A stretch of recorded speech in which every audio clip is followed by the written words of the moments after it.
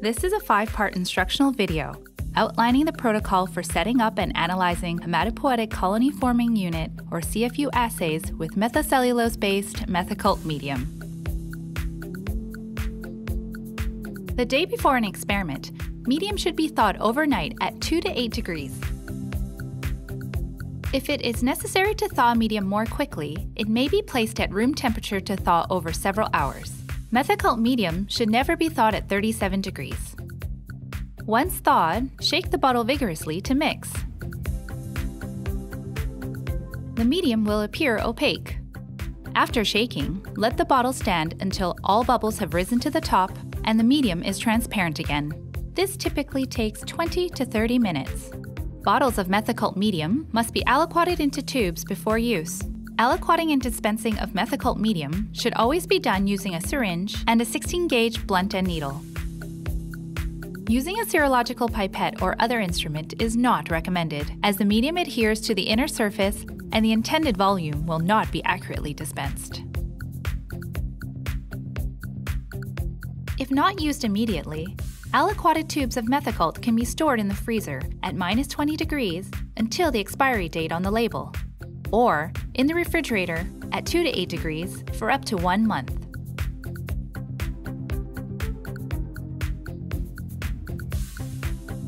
Prepare cells according to your institutional guidelines. CFU assays are best performed using samples with the red blood cells removed. Red blood cell removal is required for CFU assays that will be counted automatically using STEM vision. Red blood cells in culture obscure the visualization of smaller and more diffused colonies. In human samples, red blood cells may be removed by lysis with ammonium chloride, sedimentation with Hedicep, or immunomagnetically from cord blood using UrethroClear, designed specifically for processing up to 16 small volume cord blood samples at one time. RBCs in mouse or rat samples may be removed with ammonium chloride. After processing, cells should be counted with a hemocytometer or automated cell counter. Plated cell concentrations depend on the donor characteristics, processing methods, and tissue source. It is recommended to plate cells at 2 different concentrations to ensure that an optimal number of colonies will be visible in at least one set of replicates. Assays that contain either too few or too many colonies will prevent accurate counting and compromise the accuracy of the measured frequency of progenitor cells in the sample. Processed and counted cells should be diluted in IMDM with 2% FBS to 10 times the final concentration required in each assay well or dish. For example, if 1 × 10⁴ cells per well are desired, prepare a cell suspension at 1 × 10⁵ cells per ml, of which 0.3 mL will then be added to 3 mL of MethoCult medium. Vortex to mix.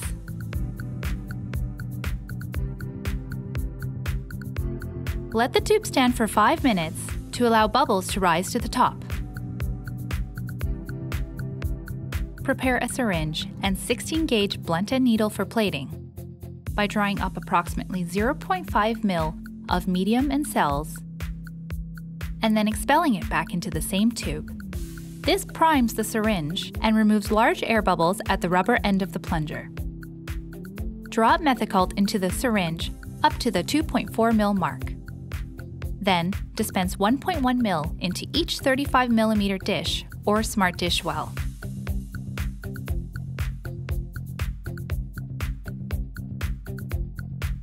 Swirl or tilt the 35 mm dish or smart dish to evenly distribute the medium and cells across the entire bottom surface. Ensure proper humidity is maintained in the cultures by surrounding the 35 mm dishes with plates containing sterile water or filling the interwell spaces of a smart dish with sterile water. Dispose of any remaining media and cells. Place the 35 mm dishes or smart dish into an outer container to further ensure the maintenance of adequate humidity. Then, place the entire container of dishes into a water-jacketed incubator with a full pan of sterile water at the bottom. Ensure that the incubator is set to 37 degrees and 5% carbon dioxide.